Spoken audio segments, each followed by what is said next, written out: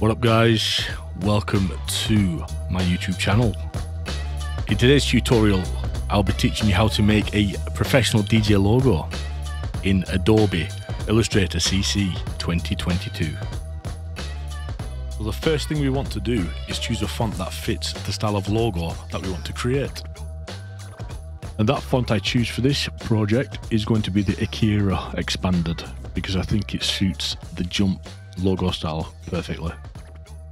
If you like this content, be sure to like, subscribe and hit the notification button. This will tell you when I upload new content. Thank you. Okay, so the first thing we need to do is make sure the smart guides are turned on. So in Illustrator, go to View and then look for smart guides and make sure it's ticked. Okay, so the next step, we need to make this font an editable vector. So you select it, right click, create outlines. The next step now is to ungroup the vector. So select the vector again, right click, ungroup. This will make each letter separate. Okay, so the next step is to group the left and the right side. So firstly, we're going to select the B or U. Then we're going to Control G on the keyboard. That should group it as one. Then we'll do the same on the second half, the NCE. So select, Control G. Now those are two separate groups. Now we're going to add perspective to each side. Select the left group.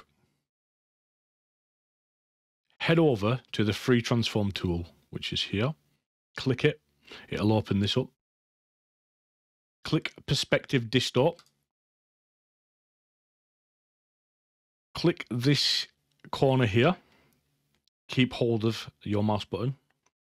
And press Shift, Control, and then move your mouse upwards. And do the same on the right side group. So select Free Transform Tool, Perspective Distort.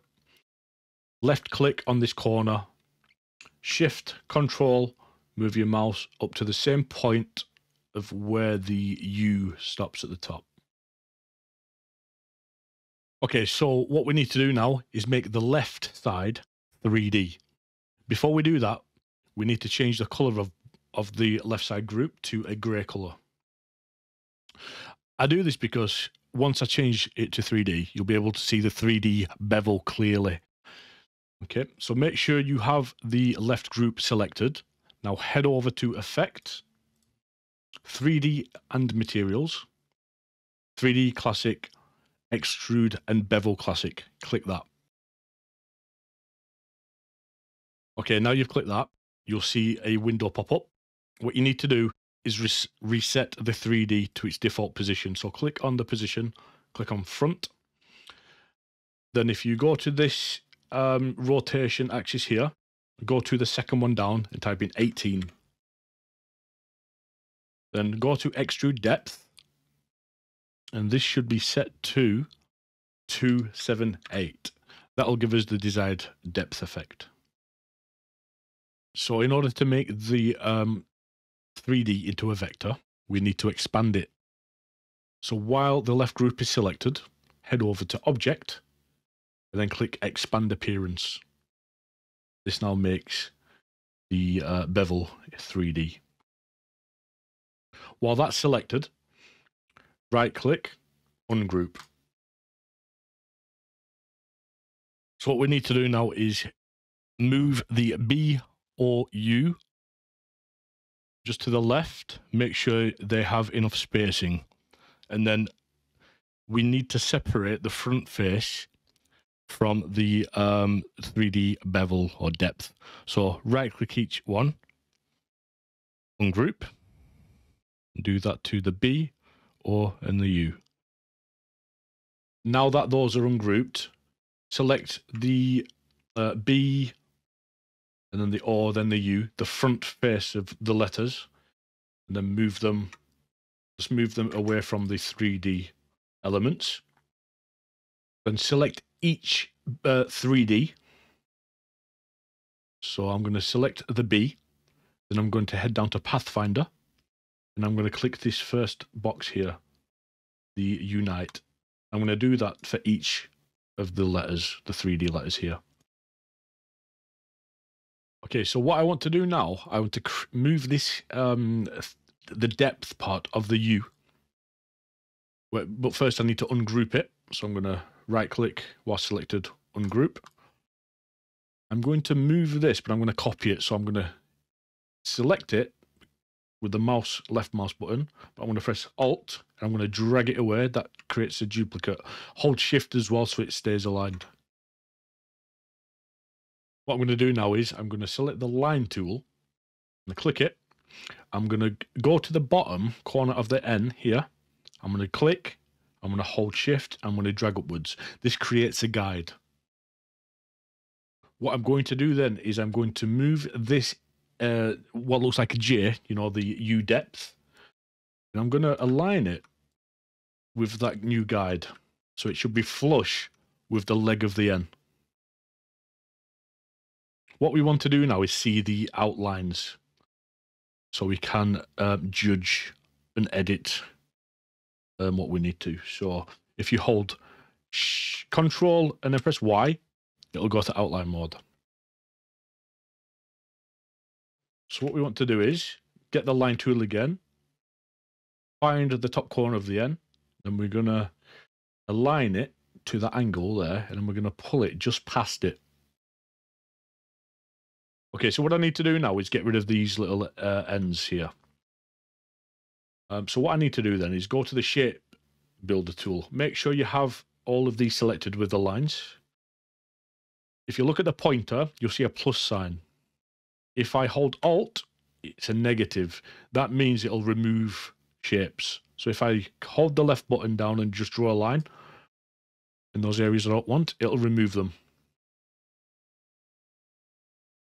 Okay, so in order to merge these two, I'm not going to press Alt or anything. I'm just going to draw a line with the left mouse button pressed down. And just go through that and it'll make that as one shape. And then if I do it again through the N, now that is one element, that is one shape.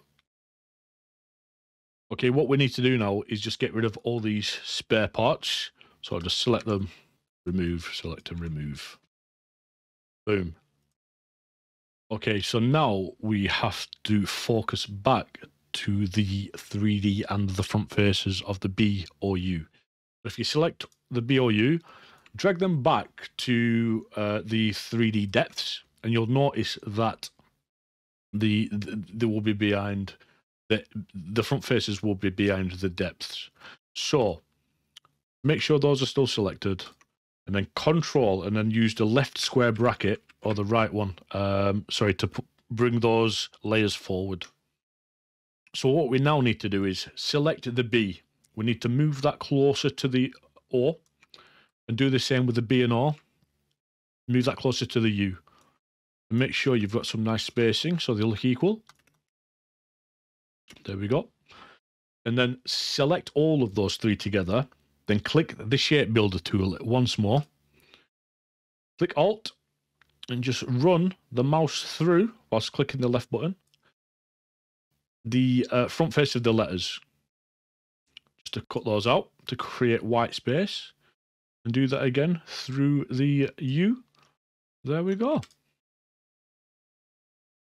The final steps now is to move the B or U, and as you see the depth of the U, you need to move that until it gets to the line of the N that we created earlier, and then just remove that grey part of the N now, and there we go.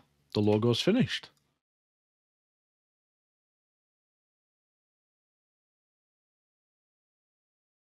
If you select all and then press Shape Mode, Unite, it should change the logo to whatever color, usually white.